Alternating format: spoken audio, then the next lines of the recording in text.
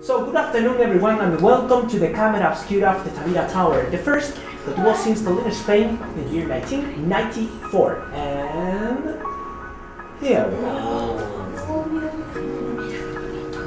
And of course, we can see everything from here. For example, our neighbor's nice washing, all the vehicles, and of course, our sea.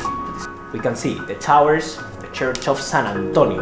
With this nice image of our harbor, I will tell you a bit more about the history of the watchtowers, like that, or that.